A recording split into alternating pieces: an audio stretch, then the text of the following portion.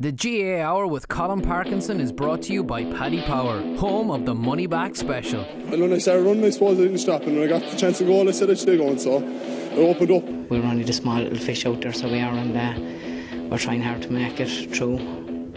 But it's hard to get the breaks when you're the smaller fish. Because I love this county so much, you know, and it's just, I'm delighted that the lads did it for the people I'm over today, because like I'm heartbroken. So we can come on the show today, Cian, and we can talk about a great game at the weekend. So this is 2 weekends in a row. We had Mayo, a brilliant performance, a brilliant footballing performance, and now we have Kerry Dublin, who went toe-to-toe on Saturday night. So isn't it great that we can come on the show? Conan's not here today. It's just me and Cian. And, you know, 41 scores in a packed house in Tralee with a brilliant atmosphere. And I'm not going to lie, you just go to bed happy after watching a game like that. Yeah, we just had to exclude Conan for today because he was going to give out about bad defending and stuff like that, and that there wasn't enough sweepers back. Oh no, well I might give out about some bad defending, like it's not all good I'm definitely news. going to give out about bad defending myself. So. But it was a brilliant game, and when Gaelic football is played like that, it's just fantastic. It's a great sport. I thought the interview with Darren Moynihan, did you see this after the game? Like, he was full of youthful enthusiasm, but clearly trying to watch that he didn't say anything stupid. He did, yeah. But he made a great comment that I really liked, and it's pure Kerry. He says, yeah, Dublin won't mind. Well, it's nice to just let them know that we're still here. Yeah, it was good. You know what I mean? Yeah, no, he came across very well, actually. He did. You could just tell he was absolutely buzzing after the game. Like, he was absolutely delighted with the win. Because nearly everything he was going to say, he had a bit of a grin coming, but he was just trying to play it all down. You know, we've been in those positions before where you're just absolutely buzzing after the game, delighted with the win, but you know it's not the All-Ireland final, so you're trying to play it down a bit. And like, they have to play it down at the end of the day, because like, let's be honest, Kerry have beaten Dublin in bigger games than this. They beat them in the league final in Croke Park and withstood a Dublin onslaught at the end and won it fair and square in a footballing game, a brilliant league final. And that was a league final that Dublin really obviously wanted to win. Like Jim Gavin said after the game that Kerry are well ahead of us in fitness levels, and he's probably right, and Kerry were mad for it, and Dublin, I think, they deserve an awful lot of credit even to have stayed in that game. Do you know what I mean? But like, I mean, context, we were saying last week Mayo are back. And we can say Mayo are back because based on James Horne's record with them before, and now we see Mayo back to, you know what I mean, to where they were. But to say Kerry are back based on this one league, it's encouraging for them. There's no doubt. Look, it's very, very positive for them and their manager and for their supporters to get behind something. And to beat Dublin, the All-Ireland champions, you'll always take something from it. But yeah, you have to take the overall picture into it and say, I still wouldn't be expecting Kerry to win the All-Ireland this year, far from it.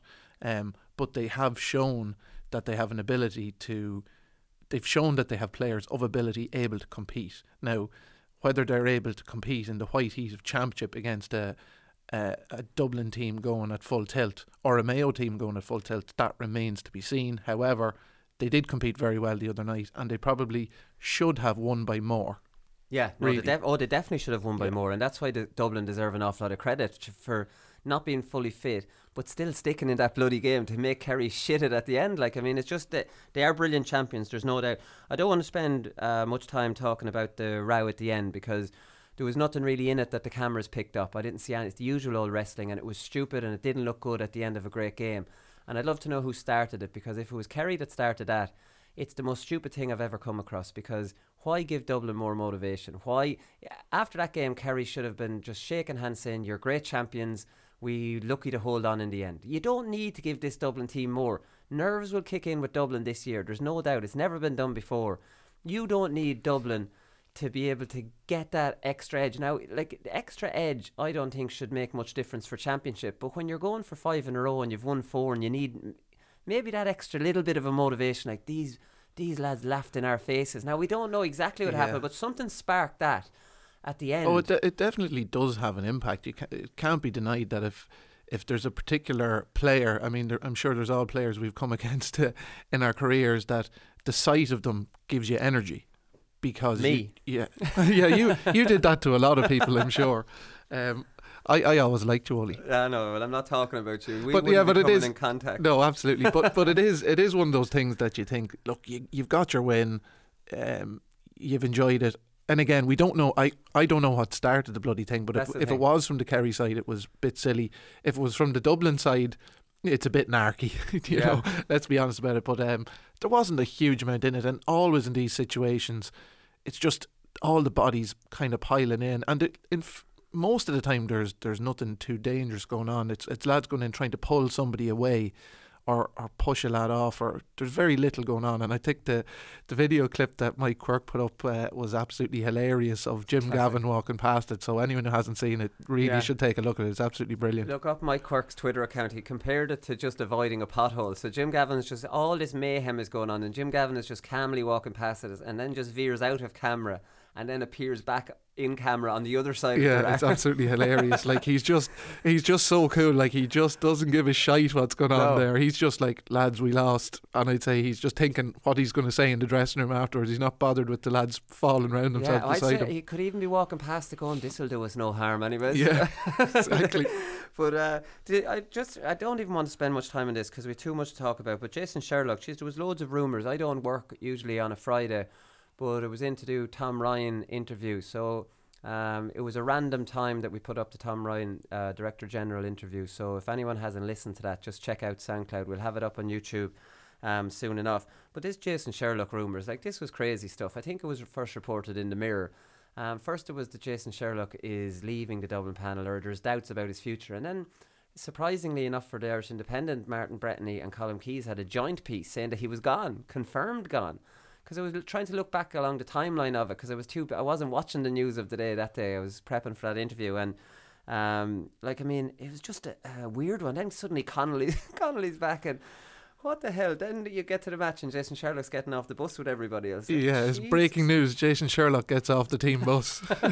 It's just, I don't know where these things come from. They're just bizarre sometimes how things can spiral out of control, or these rumours grow legs. But yeah, definitely. I'm sure Dublin are delighted to still have him anyway, because he does appear to have made quite an influence on their attacking play over the last number of years. Yeah, no, definitely have. So we saw the good and bad of Niall Morgan yesterday. So he kicks an equalising point off the outside of the boot, almost a carbon copy of it, a bit further out than the one he scored against Mayo, which was didn't mean anything in that game because they're being well beaten. So that's fine. We know Niall Morgan has that in his locker now. But I thought what he did for the last free to be thrown up was just completely out of order. And while you could say Ultan Harney was a bit naive and silly, I still don't think that he was, because you have a foul on the Roscommon corner forward, a blatant foul. He's on the ground. Niall Morgan comes over beside him and puts his two knees down on him. Now, there wasn't excessive force on it, but he actually put his knees down onto him. Ultan Harney saw this, and any good teammate will back up his teammate, and he pushed Niall Morgan away. Now, this wasn't a strike, it was a push. So it's all right to say, here, get off my mate. You see it all the time. What does Niall Morgan do? He holds his face and throws himself back and gets the ball thrown up. For me, that's completely out of order. Now, I don't even want to criticise Ultan Harney, because you can say he was stupid, but he never expected that kind of theatrics out of Niall Morgan. He's pushing him away from his mate. He's pushing him for having come down his knees. I'd give 10% Ultan Harney was silly and 90% of the blame to Niall Morgan.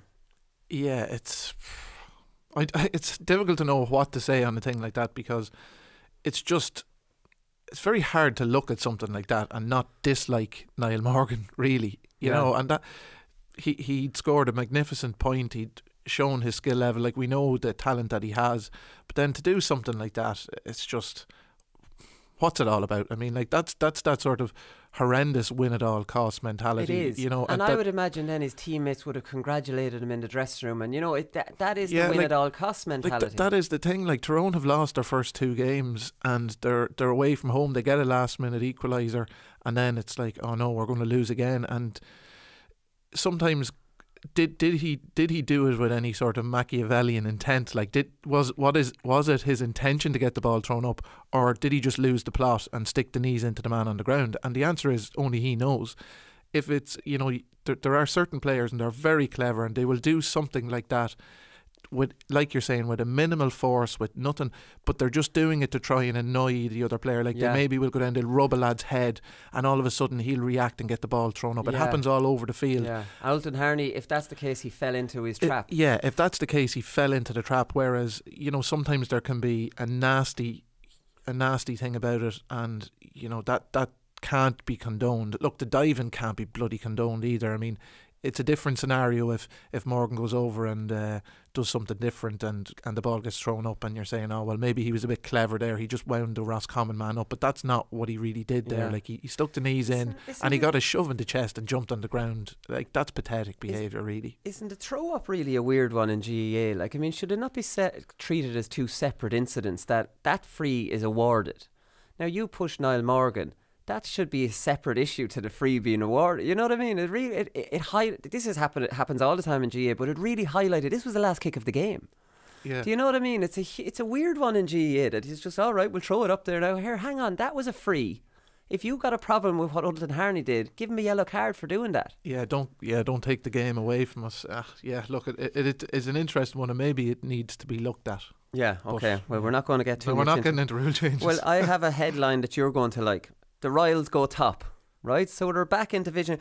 I've given up on Armagh. We're back. I'm not into. They're back. I've been a bit of a cheerleader for Armagh for the last few weeks, and I'm giving up on it. You've been brainwashed by Stevie. They flatter to deceive. They went a point behind on 60 minutes with a gale force wind, and you think for all kind of the world that they're going to push on and win that. Like, you were at this game. Like, I mean, how on earth did it conspire to leave Meath win that game? Oh by yeah, 6 like points? they absolutely had Meath on the rack when they got back to a point behind. Like, Meath, it was only a matter of how much Armagh were going to win by at that stage with the way the game had gone, because Meath simply could not get out of their own half. They couldn't win their own kickouts. Armagh were cleaning them on breaking ball.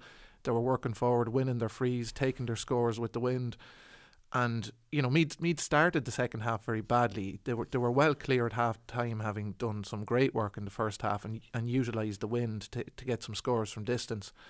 But you know, they conceded something like 4 points in the opening 4 or 5 minutes of the second half, and you're thinking, oh God, like, it's a long, long way left in this second half. But Armagh will be disgusted with themselves that they didn't kick on. Now, there was a couple of substitutions made, which, you know, Stephen Campbell was taken off and Ryan McShane, I think, was taken off as well, and they were surprising changes because they were causing Meath problems. Now, I don't know whether it was injuries or they just wanted to get fresh legs in at that stage of the game, but they were certainly having an impact on the game, and the subs that came in maybe just couldn't get to the pitch of it quick enough and didn't really impact the game. Yeah, do you need subs to come in to hit the pitch, because they take a little bit of time when you're a point behind? Yeah, well, do you know what? It's a skill in its own right. Some guys are able to come off the bench and immediately make an impact and they're straight into it. Other guys, it takes them time to feel their way into the game, and look, that's neither here nor there. I suppose that's something that players need to learn if they're coming in, and maybe managers learn stuff about their players then in those scenarios. But Meath will take huge encouragement from the way they finished out the game, because like, it was an extremely strong breeze going straight down the field. They were on the rack. They were really on the rack, and in fairness to them, they held the ball quite well in their own full back line. Now, Armagh probably at that stage of the game needed to probably press up on them and push. Now, they had been doing that for large periods of the game, and both teams were trying to press high up the field, and it was taking huge amount of energy out of both teams. So I'd say Armagh just maybe ran out of steam near the end. Meath were able to then work the ball up the field, win a couple of frees and get a couple of scores and just get themselves over the line. So they both went for it, Meath and Armagh, with the wind, right? So this is a big team. Like, Meath really pressed up on them. Now, the one thing was, which was a bit of a strange one for me, was on the Armagh kickouts, they were allowing Armagh to take the kickouts kind of short. They didn't really press up man to man. They went zonal with their 6 forwards. They kept the 6 forwards up, went zonal. Donald Keoghan, who was playing in the half back line, a lot of the time was kind of spare in behind the Meath midfield. So Armagh were playing it short, but then it was massive pressure on from all 6 Meath forwards, trying to kind of swarm tackle. They were leaving their own men and two and three men trying to press the ball. And they got great reward from that. They got a couple of scores from turnovers and winning the ball back.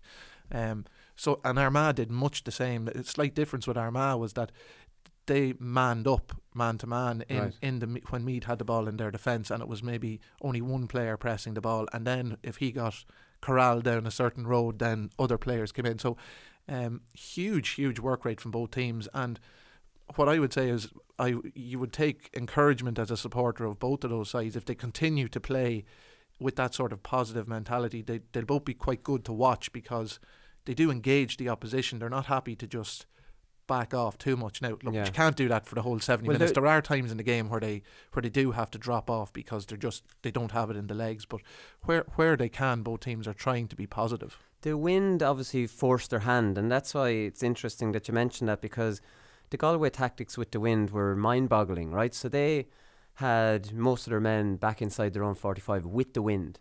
So they were dropping off, trying to invite Monaghan on. They had the wind.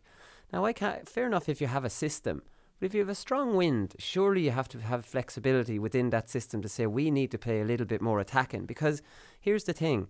So they're dropping off inside the 45. Monaghan are playing on the outside of them, so they always have out balls. So you're only running down your own clock with the wind. Like, Monaghan are playing around outside them. Galway happy enough to let them have it outside the 45 because they're only in zones inside. And I'm thinking, how does this make sense? You have a gale force wind and you're allowing Monaghan wind down the clock. So it's interesting with the Armagh Meath tactics, because I saw with Carlow and Longford they were level 5 points apiece, with Carlow having played with a gale force wind.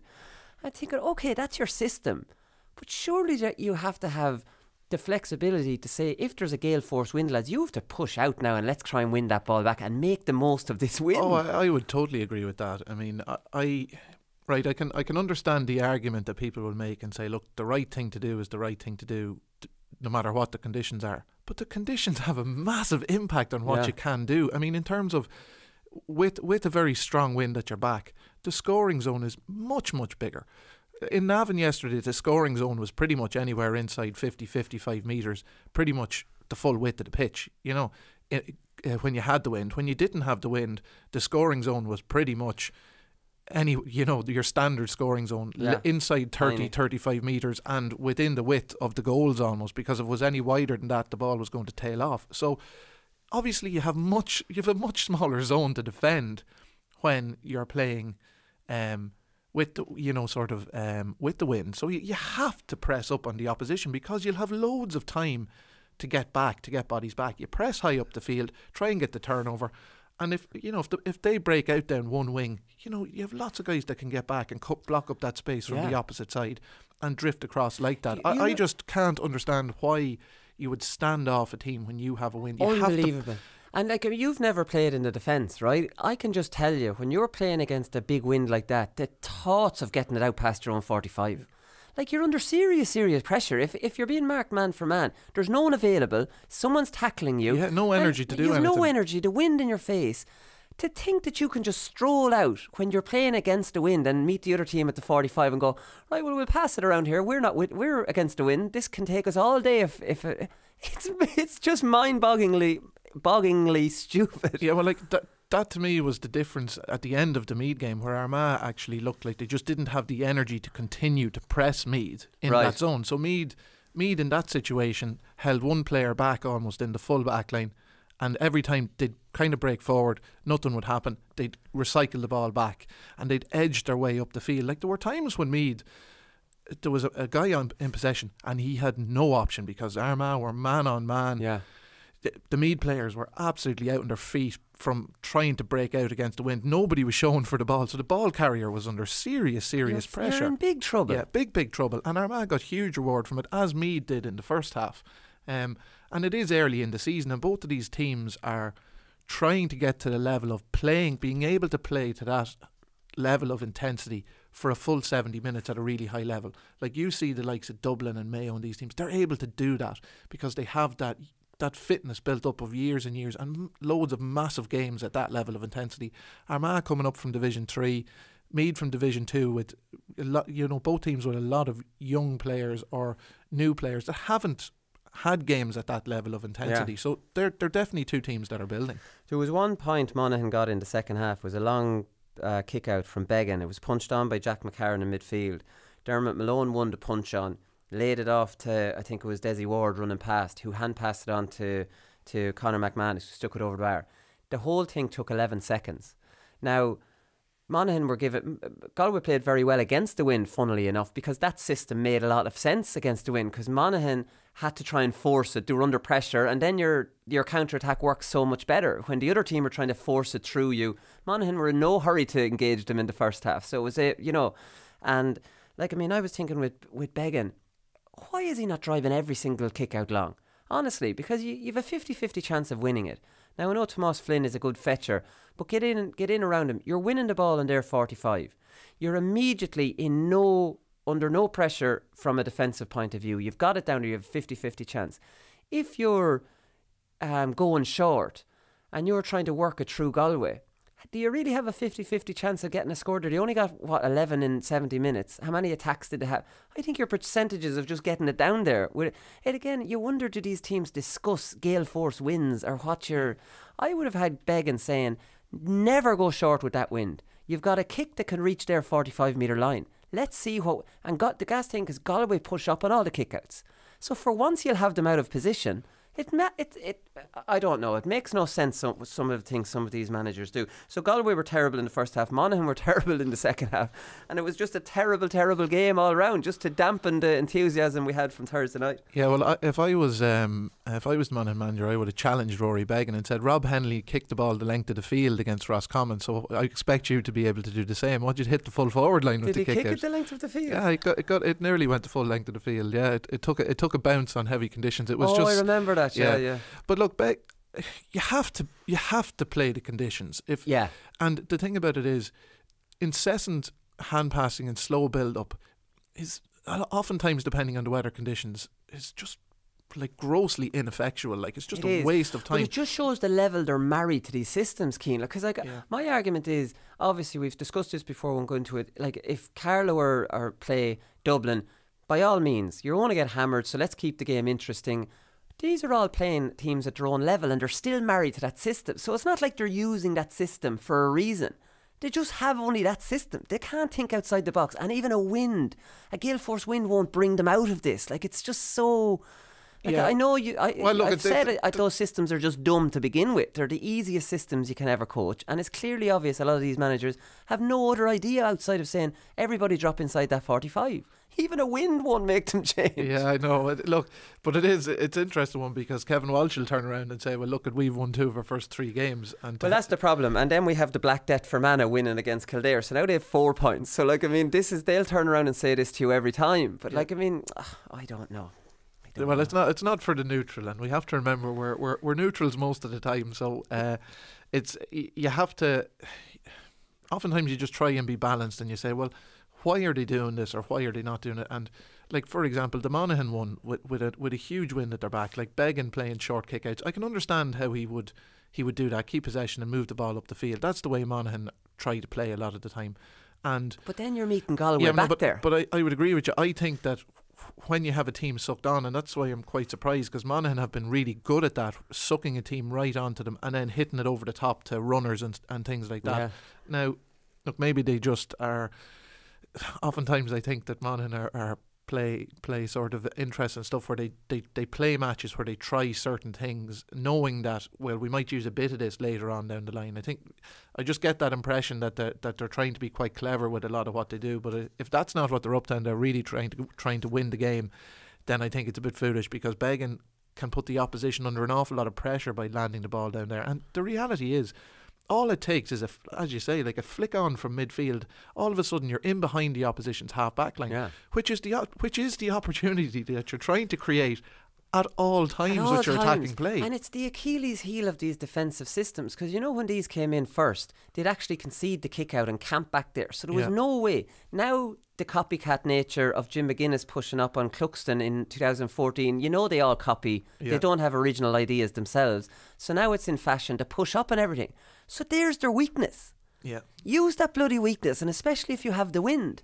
And it's almost like you're talking to a brick wall with some of these bloody fellas. Anyways, the Black Death won by 1 and are on 4 points. Kildare scored 1 point from play in the whole game. Listen, we're not arguing that this system can't be effective. Like, it can be effective, but at the same time, Fermanagh are a Division 2 team. Kildare are a very weakened Division 2 team. They've hardly any of the regulars. If Fermanagh went out and tried to beat Kildare, playing more attacking brand of football, there's a very good chance they could beat Kildare by 2 points doing that either. So it's like, you wonder what's the point. You know what I mean? Like, I mean, Galway could have beaten Monaghan yesterday, just going for that in the first half a bit more. It's almost like people say, well, we won doing that. But you're playing a team your level, you probably would have beaten them the other way too. So Yeah. why not just make it a good game to watch? And you might have won by a bit more And as your well. forwards might have enjoyed it. London beat Wexford. This was a huge result. They hammered Wexford actually, and we know Wexford are on the slide. I was looking through the London team. There'd only 6 players that played against Louth in the qualifiers, and Kieran Deely, It's a massive turnover. unbelievable. Isn't it? It can't be underestimated the good job he does with them. And whenever you hear him talking, he's impressive, and he says all the right things, and he's just increased the standards of football over there really well. For them to get a league result against Wexford is just fantastic stuff. We'll try and get Cian on the show soon enough. I tried to get him on it last year for whatever reason, but our schedules kind of clashed. So fair play to London, especially with that turnover.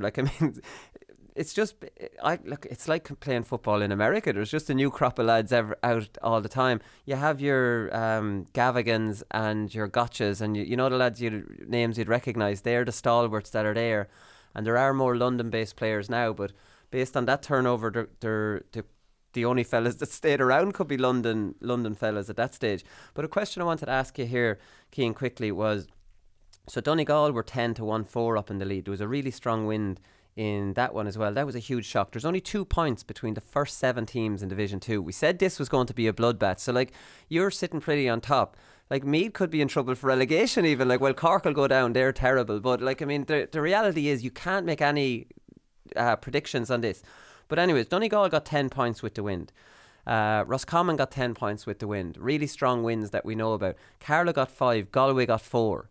I'm just thinking, when you look at a really strong wind like that, I'm thinking you want to be hitting 1-9. You want 1-9 on the board. The reality is, and you want to be getting the other team down to 4 or 5. You need a 6-7 point lead there. The big thing is, very often when you're playing these games, what you always want when you're playing against a really strong wind like that, obviously you're thinking, if we can get a goal, we're well in this game. A goal is huge. A goal against the wind is massive. And when you have the wind, you're thinking we want to be 6, 8, 10 points clear here to be in a strong position.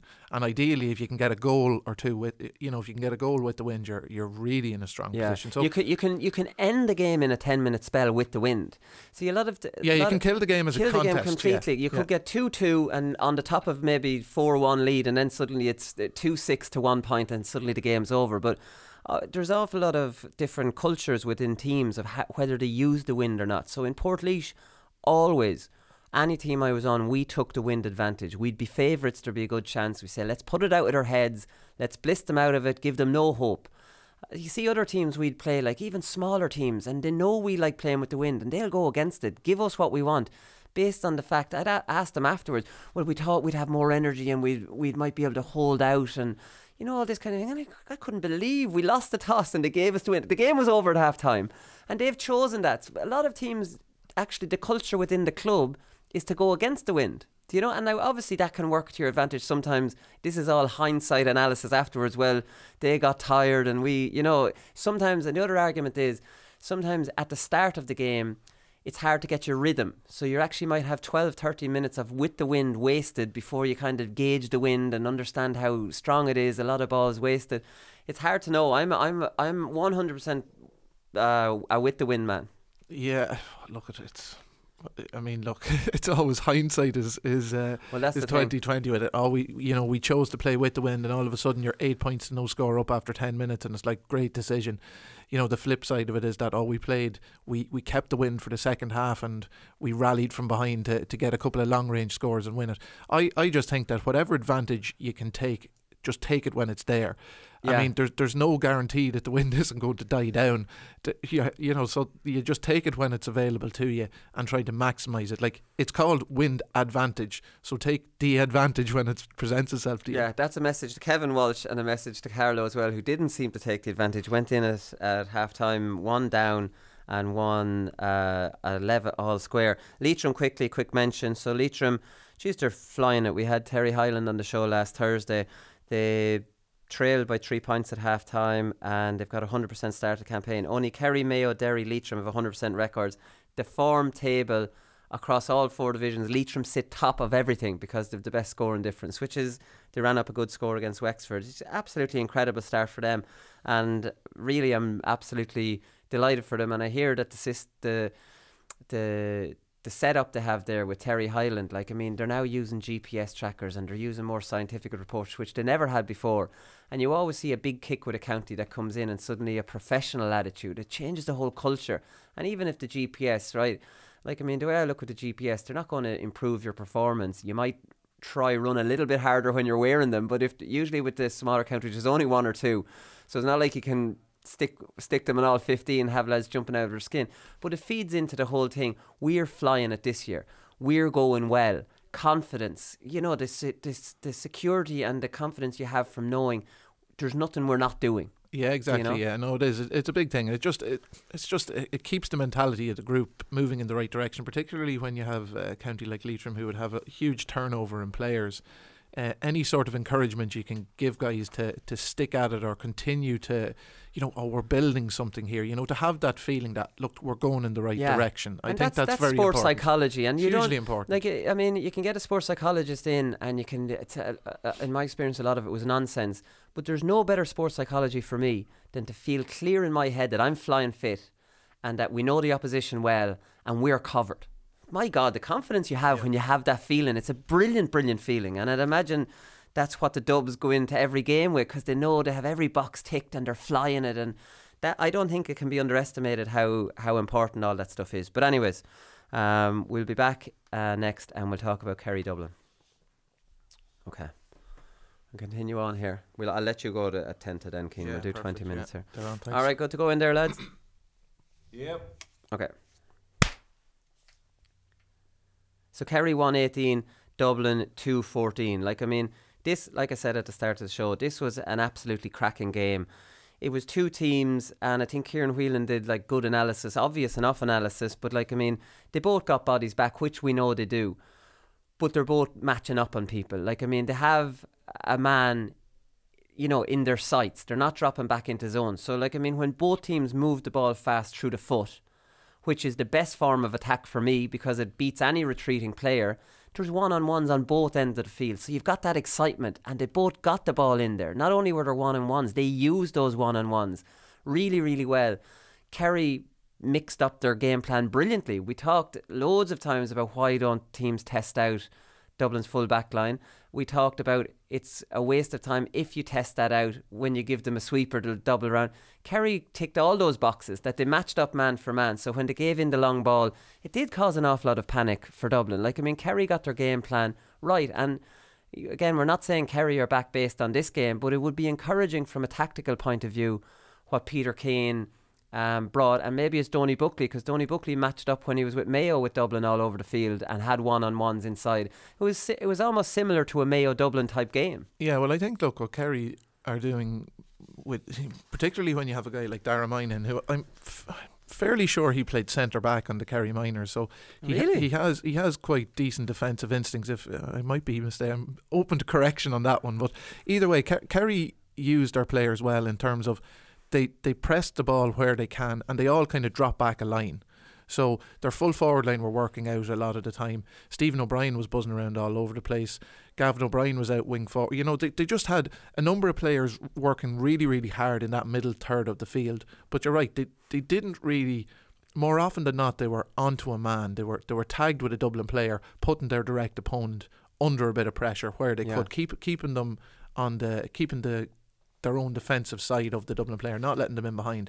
And by slowing the game down, by putting in that sort of work rate higher up the field and pressing the ball and putting Dublin under pressure, slowed down the Dublin attack. And Dublin at times are their own worst enemy because they're moving the ball too slow. They're kind of, sometimes they're a bit overindulgent with their possession play.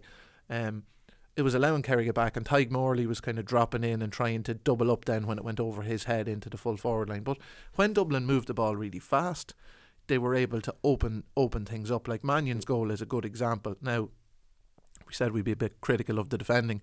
I think really the Kerry cornerback in that situation, it was Brian O'Bughley. He lost the flight of the ball, and he just got caught then wrong side. Well, what he did wrong side was that he half think Mannion's going to come in on his left, and he kind of stepped that way, and it's like, Jesus, that's not good defending. Mannion you have to stay goal side of Mannion at all times, and then you have to stand him up.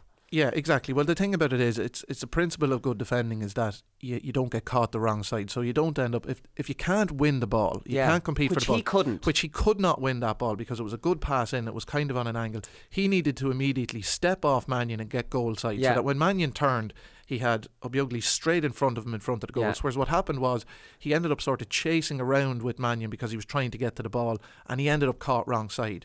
And with the pace and the power that Mannion had, he wasn't going to, all he could do was foul him.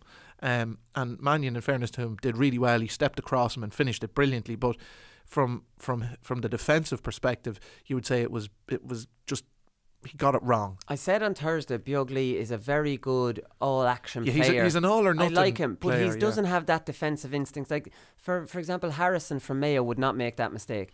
And Harrison would track that run, and he would know Mannion is a good chance he's going to take him on that outside, and he would meet him. And Mannion would feel that kind of strength, and Mannion would back off him and maybe recycle. The amount of times you see Dublin half take on a Mayo defender and turn back and go, I'm not going to chance this. This is not happening. With Kerry, they don't have the respect for them. They go at them, and they get so much joy out of it. Like there wasn't even a goal on when Con got it. That was poor defending too. So that issue is still there. It was poor defending, but it was exceptionally good play from Conor Callaghan. Like he has such a powerful step that when he plants and he changes direction, he's moving away from defenders all the time. Like it was an unbelievably good piece of individual brilliance from Conor O'Callaghan. I couldn't speak highly enough of it because he's one of the few players that can do that. Like there are very few players that can do that, or in any generation that were able to do that. Like what he can do there, and to be able to see it on a semi-regular basis from him is just it was even though it was going wide. I think if it hadn't got the deflection, if you don't shoot, you can't score. You're in the forwards union there. Absolutely. After beating 4 men, and like when he picked up that ball, there was absolutely nothing on. No, most 99% of players get that ball under pressure, recycle it back outside the 45. So like when he picked up the ball, there was nothing on. He made that goal out of absolutely nothing. It was just pure class. The thing about, just to go back to this man-on-man defending, and the great thing about this, and what I really like about it, is unlike the Galway Monaghan thing, where a lot of players now will try and take on the man. The minute they feel hands on them, they're not going to be stupid. They're just throwing it back out. They're moving it across. They're trying to go in somewhere else and moving across. With the man on man, the minute you got hands on someone, he's no options. So he's looking in. The only option is maybe to kick it in. Then you've got lads straight out. You're turning. You get a lot more turnovers given the kick option. I've said this so many times. You absolutely do. You're actually winning those balls if you've pressure on the field, out the field. But the thing about it is, you're under pressure. There's hands on, but there's a lot of bodies around there. But you all have a man. So you see your teammate getting hands on, right? You can leave your man and double him up. You have him swarmed. He's no out ball. Yeah. Do you know? So there's so many advantages of doing this. Number one, there's a lot more you turn it over a lot quicker. The game isn't an eyesore. You're giving him the option of the kick pass in, which also gives you a chance if there's pressure on the kick. And it just seems like such a much more aggressive, game plan. And you can still get those turnovers, but it's hard to get turnovers the way if you camp inside the 45, because the minute they feel contact, they'll just throw it back out. And Dublin have become masters at that. But Dublin had no ball to throw back out the other night. If they were getting hands on, the minute Kerry lads saw, right, well, he's got enough hands on here now that I can leave my man and get over and double up on him. Yeah. And that seems like such a much more obvious thing to do. Yeah, well, I think, look, there's a happy medium to be found between going the all-out zonal men behind the ball and, leaving it man for man. I mean, I think every team has sort of learned that you have to maybe drop a couple of lines out. Sorry to cut you off, but it's not man for man in the old sense of man for man, where everything's open. You're man for man. It's still a crowded space. It's still you're playing defensively. It's not man for man in that you leave 6 forwards up the field at all times. Yeah. And now, in fairness, that never really happened. No. Most teams, their half forward line dropped, or certainly 2 of a half forward line dropped, midfielders dropped. And it's an absolute myth that it was always 6 forwards and the 2 midfielders stood around the middle and didn't, Pat Spillane for years would have gone back. Michael Donlan would have gone back and intercepted a lot of passes. Now, he wouldn't be doubling up, but he'd be intercepting a lot of passes. Yeah, so that was going on a long time. The working wing forward and midfielders and guys that cover ground have always been in the game. I think what's happened, unfortunately, in recent times is that, look, fortunately for Donegal, they got great success out of the great ambush, and there's the legacy of that is that we've been left with all of the copycat stuff. Yeah. But look, we're blue in the face talking about it. There's more than one way to play. I'm happy enough to see Kevin Walsh play the way he plays with Galway and stick to it and play the way he plays. I'm happy enough to see Carlow play the way they play. I would be against the fact that everyone should be trying to play that way, and I don't think they are. Like the games that I've been watching, Meath don't play that way, Armagh don't play that way, Dublin don't play that way, Mayo, Kerry. These teams they're adapting to different situations, but I think that the game is slowly moving back towards a more positive approach. I think it is too. And games like that on a Saturday night while all the copycat managers look on is no harm at all. Do you know what I mean? It's absolutely no harm. Fenton wasn't as dominant. Jack Barry really has his number, and it wasn't the only game I saw Jack Barry completely tag Fenton. And how demoralising for a midfielder to be man-marked like that everywhere. Like, I mean, that's not easy. It's horrible, because midfielders usually go, you take me on, I'll take... Like, David Moran would not follow him to the same degree. He'd say, I'll outfetch you, I'll outplay you. And it's always a good battle between them two. But, like, Jack Barry's just, like, giving up his game nearly to... Well, Jack Barry, every time Kerry and Dublin play, he's on Fenton. They were both in UCD together. Fenton's obviously an incredible athlete, but Jack Barry's a serious athlete as well. He's a huge man, Jack Barry. He's very powerful. But, I mean, this guy was winning all this endurance tests and everything underage with Kerry at his own age. Like, I mean, he's a serious athlete, so he's well fit to run with Fenton. Which is what a lot of midfielders struggle with, is staying with Fenton. Oh, yeah, absolutely. I mean, to stay a full 70 minutes running after Fenton, and because Fenton has that... He has that step as well where he can just explosively move away from players. And look, I think Jack Barry, every time he's marked him, has done a very good job on him. Now, it remains to be seen whether Jack Barry can add further to that, but he doesn't really need to. If he can keep Fenton, constantly putting Fenton under pressure and not letting Fenton get through too often, that's fine. But sometimes what happens is Jack Barry is given a job of marking Fenton, but then there's overlaps coming and he's drifting across, and then all of a sudden Fenton gets it and he's not able to get back across. So look, he limited his influence, but still Fenton was still impressive at times. I mean, he's just so positive.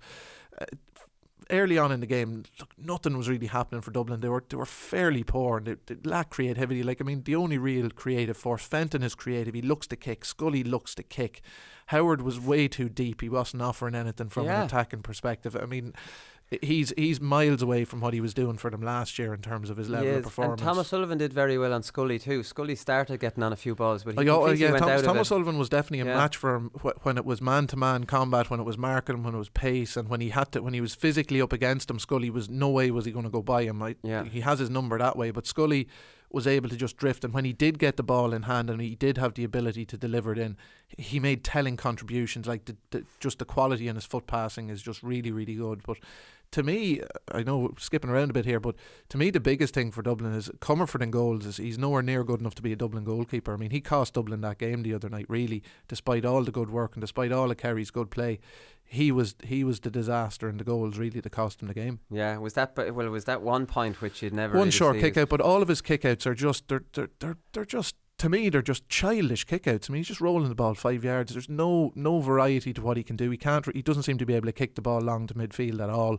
So, I mean, he's like, when you compare him to what he's up against, and when you compare him against the goalkeepers of a lot of the other top teams, he's below that level. Maybe, yeah, and where Dublin are always used to having one below. Although Cluxton, in fairness, does tap him just to the corner back an awful lot as well. Like, I mean, they just tried to get it restarted rather than a kick out. But the other night with Kerry pressing them and with the way the weather conditions were, you had to play that a little bit more. Yeah. Like, you had to see, like, he had to be able to see that and make a decision. Why would you not kick the ball to Brian Fenton?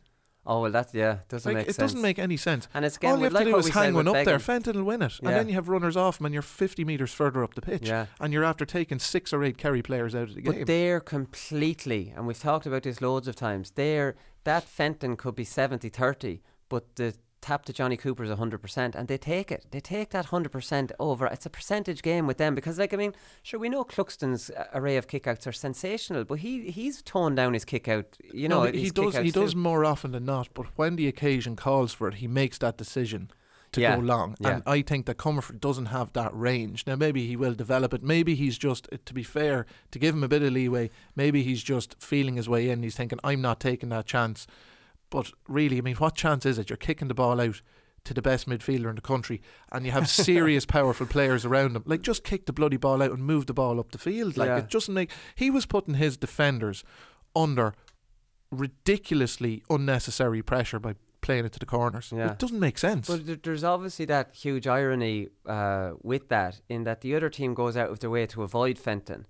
but Dublin don't give it to Fenton. So like, I mean, exactly. giving it to Fenton is what the other team don't want, and you don't do it. So that makes no sense either. Like I think Fenton is the dominant fetcher in the whole country by far, really. I don't think there's too many that can put it up to him in the air. David Moran maybe. There's probably one or two more that aren't jumping to. But the long balls into the full back line, they were really good. Like, they were good bloody long balls. Geeney's well able for them. Tommy Walsh actually came on in the second half, and they didn't give him too many long ones at all. They gave way more in the first half. Maybe the wind had some bearing on that. But Walsh won a couple of good marks. He looked very lively. Johnny Cooper got the hump because he was taken off because James McCarthy was put back. And like, I mean, James McCarthy's just an absolute machine of a man to be able to score 3 points, then go back troubleshoot on Tommy Walsh. And the one high ball that was given into Tommy Walsh, James McCarthy broke it away. Like, I mean, he's just an all-round I tell you one thing, Dublin though, legend. it's not a bad tactic if you just think, right, I'll bring on a big lad, stick him in full forward.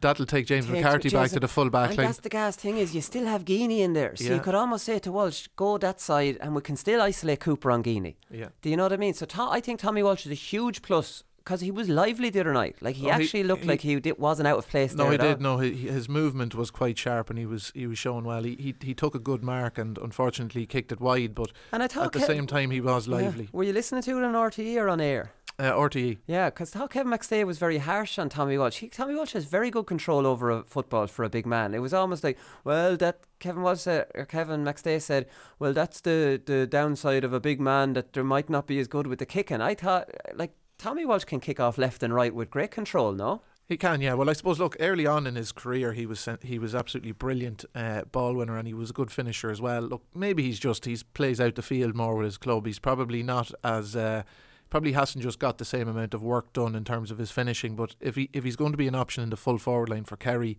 which I think he should be, has the potential to be quite a good option for them, that'll sharpen up over the course of the year if he's getting that practice done. I wouldn't be too concerned, because he has the ability. So, like, I mean, all the excuses, Dublin were missing lads and Kerry were missing lads, and when you actually break it down, Dublin weren't missing very many the other night now. Like, I mean, they were missing Cian O'Sullivan, Kieran Kilkenny. Realistically, are they the ones after the guaranteed? Philly McMahon as well. Is Philly even guaranteed this year?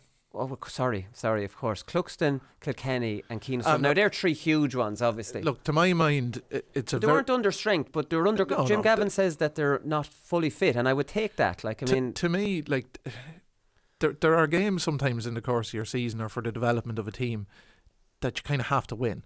Like, Kerry had to win that game the other night, to me, whereas Dublin didn't really. I don't think it'll make any blind bit of difference to Dublin. If anything, it'll help them, because it'll sharpen them up. Jim Gavin had the opportunity then to take off a couple of his main men, maybe just to leave them a bit pissed off. Like, he took off Dean Rock, Johnny Cooper, were both doing grand. I don't know what the substitute, why you would take them off. Maybe just they'd both played nearly all of the first 3 games 3 weeks in a row. They're not back training that long. Get other guys in. I think he's trying to piss them off. Like, I mean, this is the beauty of Jim Gavin. In every year, like, Paddy Andrews now is back in getting games. Last year he was just completely ignored. He's mad for it now, even though, like, Paddy might be getting towards past his best. But against Monaghan, I was amazed Dean Rock was taken off. I thought he was actually playing well. I think he's trying to piss Dean Rock off. I think he's trying to make him worried about Costello. I think he's trying to piss Johnny Cooper off. He's making him worry about... This is a psychological thing with Jim Gavin. I'm sure of it. I'm absolutely sure. And loads of managers fall into the trap of not doing that. Yeah, well, I thought that he made those substitutions against Monaghan to take off the key leaders that always come up trumps for him, and leave some of the younger players on and see, well, how are you going to do when the game is in the melting pot? And he didn't do that the other day against Kerry, because he's bringing on McMenamin and McCauley and these guys. But it's maybe a good thing for Costello that Costello had to take that pressure free, rather than Dean Rock, who Dublin can always rely on. Like, if anything happened to Dean Rock, there'd be question marks there. Whereas now Costello, look, he's done it over the years underage, but it's not the same thing, and he's done it now in a pressure situation, taking it free. So it's a good thing for the development of the group. It absolutely is. But now Dean Rock's saying, maybe before that, well, geez, if I'm not playing well, leave me on for the freeze at least. Yeah. Now he knows that maybe he sees Costello in training, but you'd never see Costello having to kick that in a match. It'd be always Dean Rock. That's all psychologically. Dean Rock cannot switch off now. And that's even he can't be late for training. He can't. It just keeps those standards of Dean Rock honest. And, like, I mean, I know he's lucky in regards that he got so many fellas he can do this with. Like Brian Cody years ago with Kilkenny, he did something similar. Even JJ Delaney wouldn't feel safe about his position. But that's that. Brian Cody is ruthless. There's too many managers best friends with their players, and like, geez, well, I don't want Dean Rock to ignore me now for the next week. Do you know, like, I mean, you have to be very strong. You have to be very standoffish, and maybe you have to have the personality like Cody and Jim Gavin, that you're my players. You respect me, but like, we're not, like, we can be colleagues and friends, but like, don't think I'm going to feel bad for dropping you. But yeah, I mean, I know managers who might feel awkward for dropping a player. Yeah, no, it is. Look, it's an interesting one with Gavin, and he over the years has managed his squad very well in a very ruthless way. So it should come as no surprise to us, and I certainly would not be surprised if that's the agenda that he has going on there too, to just throw different guys in, test them, see what they're like, because the league is not the be all and end all for Dublin now. Look, 5 in a row is the big thing. And look, the reality is Dublin are still in a reasonable position for the remainder of the league campaign. They'll want to pick up wins, but they've played the teams that are up near the top. They still have to play Cavan and Roscommon and Mayo. Yeah, if they lose to Mayo, they won't make the final, which is still a big thing for Dublin. No, it is a big thing for them, but they are quite undercooked, I would say. I would expect that they play Mayo in 2 weeks' time. I would expect Dublin to come out all guns blazing. And the thing about it is, because they'll, to a certain extent as well, they'll want to put Mayo back in their box. And Mayo have had a nice little run in here where they've played all of the teams that are going quite badly in the league. They haven't played Monaghan, they haven't played Kerry, they haven't played Dublin, and they haven't played Galway. So like Mayo have all the hard games to come. So Mayo could lose all 4 of them, and you'd be thinking, God, Mayo are going nowhere. So look, there's a huge amount still to play for, but it's all very interesting at the minute. I think the Dublin, just to finish up, I think the Dublin message in their training session, lads, we're still getting back fit. 2-week break now, Mayo. No more excuses now. We're heading into, these are 4 games left for championship. And there'll be no more Jim Gavin mentioning fitness or anything like that now. This is just more serious stuff. Absolutely, I would say it'll flick the switch with Dublin, and look, it just sets it up for the Mayo Dublin game in a couple of weeks' time to be actually a really, really big game for both teams. Yeah, it'll be fantastic. Right, I'm going to let you go. I'm going to do performance of the weekend on my own.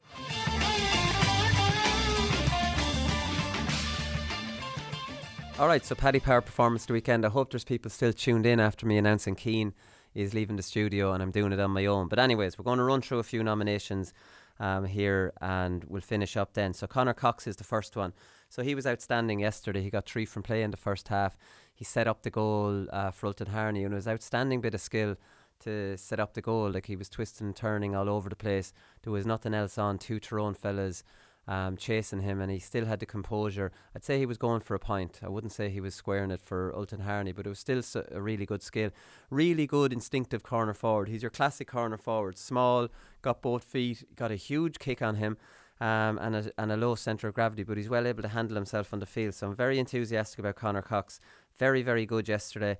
Himself and Diarmuid Murtagh will cause all sorts of problems, maybe with Donny Smith giving him in a few balls, maybe playing out in front of the 2 of them. So, like, I mean, and you have to say about Roscommon as well, while we've been negative about Donny Smith and a couple of the eye gouge, they're mixing up a nice kicking game. I know they had a strong wind, but at least they showed that flexibility and weren't backing into their own 45. They actually moved the ball very well through the foot. They got their kind of really good spell maybe 15 minutes before half time, but like, they're mixing it up well. There's more to Roscommon than just mindless getting bodies back behind the ball, which is really good to see, and he has shored up to their defence. So, like, I mean, Anthony Cunningham deserves an awful lot of credit for the job he's been doing with them so far. David Tubridy, he's on it again. I think David Tubridy's been on it performance of the weekend every weekend since we started the league. If he hasn't, he should have been, because he got 1-7 against Cork, who, you know, are going through an awful time. He's still only 32. Feels like he's been around an awful lot longer than that. He got 1-7 against Armagh as well, and that was the winning, or the 1-1 that drew it. And he got 6 points against Donegal. 3 of them were from play. So David Tubridy's in sensational form. Absolutely brilliant form for Division 2. So it's not like he's whacking them in against 3 and 4 opposition. Jamie Malone won't thank him too much for his goal. Jamie Malone's shot looked like it was absolutely going in. David Tubridy robbed the goal off him.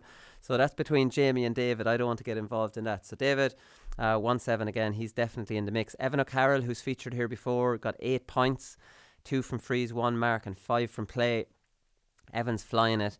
He's with UCD and the Sigerson. You definitely know the Sigerson fellas always perform well in the early rounds of the league, and it's not rocket science in that they're at championship fitness levels. They have to be for the Sigerson, and then they're coming back playing against fellas who might be at third game league, first game, second game league kind of fitness levels. So they always stand out, but it's brilliant news for Laois. John Sugrue made huge amount of changes from the team that were hammered in, beaten fairly well by Louth in Croke Park. 8 changes, no outfield line survived. So they end up with 5 Portlaoise fellas on it, who I think, not trying to be biased, there should always be 5 Portlaoise lads on it. Paul Cahalane got in, Colin Boyle was on it, Graham Brodie was on it, David Seal was on it, and Garrett Dillon was on it. So Portlaoise win the county title in Laois every single year, and there should be a good representation of Portlaoise lads who are used to winning on that team. I don't think there should be any excuse other than that. But John Sugrue doesn't hold back after that bad result. So 8 in total, that was a good result for Laois. They needed to win it. They would have been expected to beat Sligo. So, Evan O'Carroll is in the mix. Gavin O'Brien, I thought, was excellent the other night. Has definitely a little bit of bite in him. We talked about that game already. That brilliant fetch he got for, I think it was for a Paul Geaney point. But to come on in inexperienced player and to be marking James McCarthy, and to give James all he wanted of it, even though I have James McCarthy down here as well, who scored 3 from play and went in troubleshooting on Tommy Walsh. So don't think there's too much more we can say about James McCarthy. He's just an absolute Dublin legend and never lets Dublin down, and can just fix problems for them all over the field. Darren Moynihan, he was excellent as well. Great bit of bite to him too, and he looks a very balanced player, small, stocky as well. Fionn McDonagh, now I didn't see this game, but I just want to comment quickly on Fionn McDonagh and the point that he scored, because we did a little bit of analysis on wing forward play, a position I'm very, very interested in because I played it myself. And his point was carbon copy of what we were describing, lurking out around the wing, and it's all about the angle of the run. You're waiting, and then you're it's almost like rugby talk. You talk about lines of running, and you need to be able to see those lines that are becoming available, and you need to be able to marry that line of running with how you're going to get a pass. And it's usually a hand pass, pop pass, and then you can split in the field and you can come in on your favourite boot and put it over the bar. He was excellent. He is excellent at that. It looks like definitely a skill that he has, and that was only 1 point he got, but that was really, really good. Finally, I have Colm P. Smith down here. So he scored 2 points from wing back, and he set up the goal with a long ball, which I always like to hear. So Longford are flying it. They've won 2 and drawn 1. Now they beat 3 teams they definitely would have been expecting to beat. So they beat Louth, they beat Carlow, and they drew with Offaly at home. So it's not like they're tearing it up against the really good teams in Division 3 yet. Now we know they're missing a lot of players. They're missing Robbie Smith's not there, Porrick and Sean McCormack aren't there, the Mullinaghta lads aren't there, and Mullinaghta lads will be like their fullback Patrick Fox, the McGivneys, Rian Brady, like these different fellas. So they're missing an awful lot of players. But nobody should be surprised that Longford are sitting on top of Division 3. They've been a really solid Division 3 team for a few years now. Maybe the surprise is there based on the fact that they've missing a lot of lads, but these things can change very quickly, because obviously they've got much more difficult challenges ahead than the ones that have already played. But Porrick Davis, we're going to try and get him on the show.